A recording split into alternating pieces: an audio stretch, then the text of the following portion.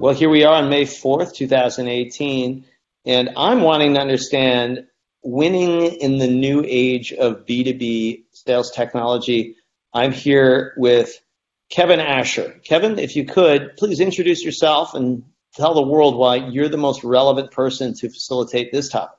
Hello, world.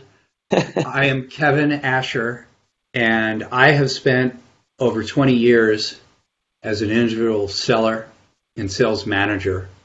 And just over the last 3 to 5 years, I realized there was a fundamental change in how sellers responded to buyer needs. And so much of that change has been accelerated by technology available both to buyers and sellers. And why I'm uniquely qualified to lead this discussion is because I have the combination of both direct sales experience and the technical knowledge to piece this all together. Because typically consultants don't go deep into the details, and the people who are good with the technical details don't know about selling. So it's my life's work to bridge the two, to help sales teams and the individuals serve their clients be more awesome by improving their relationship with technology. All right, I'm convinced, Kevin, you're the best guy for the job. But also in your panel, you've got some other noteworthies. It was such a pleasant surprise to see such qualified people come through so quickly. And so what drew me to the panelists, virtually everyone has significant managerial and operating experience within sales teams. And at first I was planning on it being North American only, but there are a lot of great international candidates as well, such as George and Alexander from Australia, Rainier from Europe. Nice mix of seniority of individual skill sets, backgrounds, geographies, but every one of them has direct experience on how technology has transformed the buyer-seller interaction. So we started our first theme, wanted to start off at the broadest level, understanding how sales, from the sales perspective, what are the biggest challenges and how have those changed over the past 3 to 5 years? Essentially just what are we observing that's fundamentally different now than it was just 3 to 5 years ago? Technology cuts both ways, and how it's helped buyers is that they feel more emboldened and more empowered to get more information, find more choices out on their own, and have higher expectations of what they expect from their buying experience. And this comes from a variety of different factors that, again, weren't available just a few years ago. So the rise of globalization is not just for big companies. With marketplaces, both large and small, my need is small or complicated. I have more variety of vendors or solution providers that I could choose from, as well as more tools to allow me to approach and solve this problem in-house. May not get 100% of the quality of the solution, but 80% for zero cash cost is a very viable option in many situations for many industries. As well as technology has enabled more companies to enter the market in virtually every industry. And so now all of a sudden you have more companies with more salespeople, more value propositions, and that ends up making us largely sound alike. And so we try to differentiate sometimes by trying different sales methodologies, such as challenger sale or Miller-Hyman and the like. And overall, this just provides an abundance of choice and differentiation between buying and selling experiences. And lastly, what I'll say is we as consumers expect more conveniently, for less money. And I think those expectations have spilled over into the B2B world as well.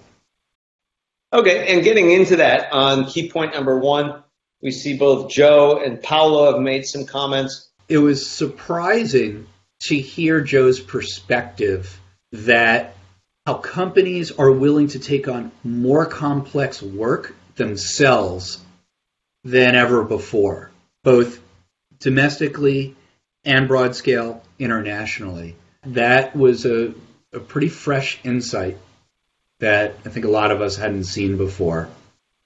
And Paolo's point is another flavor of that basically we're competing globally, things are moving very quickly, and it's just taken as a given that as salespeople we're focused on client needs, on those client industry dynamics, and the more that salespeople can spend on educating themselves and therefore educating their clients, those are the ones who win. Key point 2 builds on the fact that, okay, so buyer expectations are growing, and now there's an increased spectrum in quality of sales teams who are responding to that challenge. And part of the trend that David is really referring to is that specialization is now almost a requirement in sales. And I say almost, the top performing sales teams have embraced the world of specialization. This means both role specialization, separating hunters from farmers, from lead generators and closers, solution experts. Again, this is now a team game. And so Alexander basically brings that point out in that the solution selling is really about challenging the status quo and helping clients understand their business better than they think they understand it themselves. And so that's what he means by inventing problems. It's in quotes, it's not really inventing, but it's educating, it's opening up the buyer's eyes to problems that they didn't realize exist. So then the third point, the ability to take more on yourself. So for all the salespeople out there, they recognize that your biggest competitor is status quo, or we'll do it ourselves. And like Joe had pointed out, more complex work, bigger companies, and bigger scope. And it doesn't matter what industry you're in, B2B, B2C, which then leads us to point number 4, is that our reputation precedes us. And back to the trend of buyers have more information.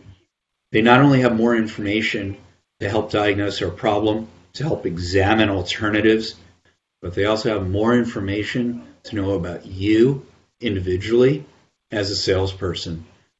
Because there are LinkedIn being the top of the list, but other presences as well. There's nowhere to hide. If you haven't delivered quality customer experiences, you run the risk of being eliminated from contention without even knowing it. The interaction is based on value, and with value you build trust, you build credibility, you do it authentically, and things happen. And there's just nowhere to hide anymore. And Kevin, to take us back up to the focus of this theme and to what you wanted to get out of it, there were 3 people that seem to have risen to the top. And I wonder if you'd share a few thoughts about Don, Alexander, and Paolo. Yeah, happy to. What sets them apart is participation in every theme, frequent commenters, succinct and clear, and well thought out comments where they're aggregating. They're not just reacting to an exact point in the conversation, but they take a little bit of a broader view, sort of synthesize, provide more of a framework, and then go into relevant levels of detail. I think that's what brought them to the winner's podium. Okay, great. Kevin, thanks again for joining us. Tell me, do you know what your next theme is going to be on?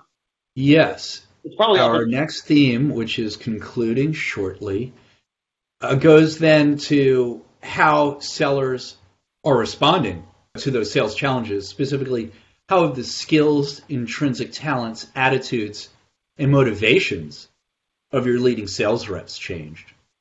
So how have we changed in response to these challenges that we just discussed? No, it makes perfect sense.